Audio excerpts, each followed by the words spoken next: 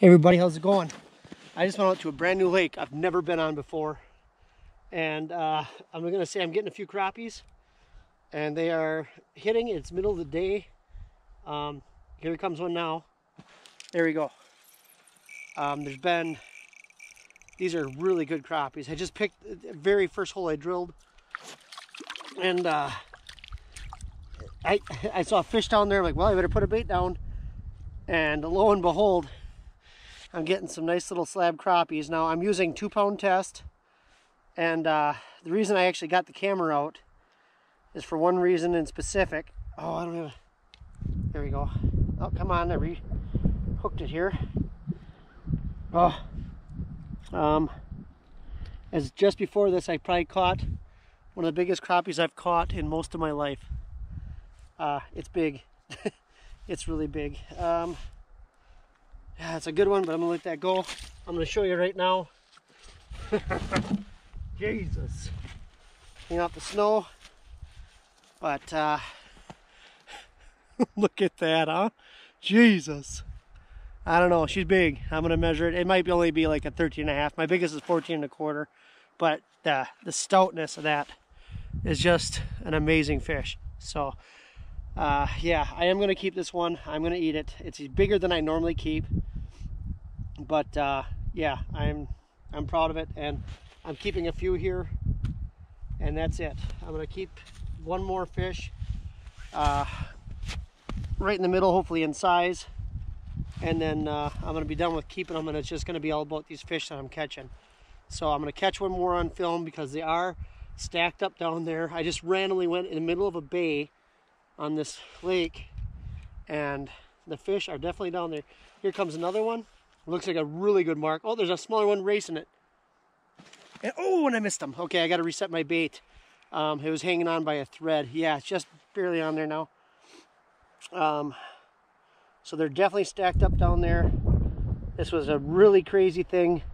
I went to go to a lake that I was going to fish, but once I got there, I realized that all the property around it is it's way back in the woods, but all the property that I could have gotten to the lake on was actually private. So I decided to skip that and just try another little lake not too far away. This is a kayak only lake. So we're gonna, here comes another good mark. He's on it. That's another good fish. Holy criminy, this is amazing. Oh, it's not that good. He just hooked in the bottom of the mouth. Okay. It's a little too small. That's all right. We're going to put that one back. Get that bait right back down there. And do this again. By the way, I'm just using a basic swim jig, or a basic minnow style jig with a plastic on the back. It's blue and white.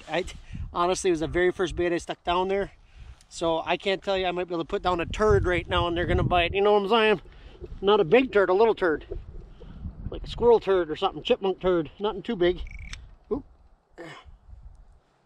Here we go. Fish out. There we go. Oh, small one. Oh no, there, she's starting to really pack. Really starting to fight there. That's a good one. That's probably a keeper. All right. I got my 4 fish, and that's all I need for a meal. That's all I'm keeping. So, cool, man. All right, take care, and we'll talk to you again on the next flip flop. Palomar knot. Oh, by the way, I always bring this up when I ice fish. I set my jig up so it hangs vertical, and I'll fix it almost every time I catch a fish. Sometimes if I even have a good bite and misses it, I'll reel it up anyhow and reset that bait, because if it's dangling straight, oddly enough, when it's set up like this, they don't seem to bite. So I check it a lot, make sure my plastic is bright and everything else. So there's a fish up high. We'll do this since we got the camera on. We're going to try to catch one more here, since there's a fish up a little higher. And here he comes. Here he comes. Here he comes. Watch that spring bobber. Boom. Oh, and I missed it. Now I'd normally check the bait, but he's still sitting up pretty high. Oh, God, it came off again. And yeah, it's crooked as all get out. The bait's hanging off funny. So I'm going to straighten it out. I'm going to have to get some new plastic on there. This is just shrapnel. All right, well, thanks for watching. We'll talk to you again sometime again here soon.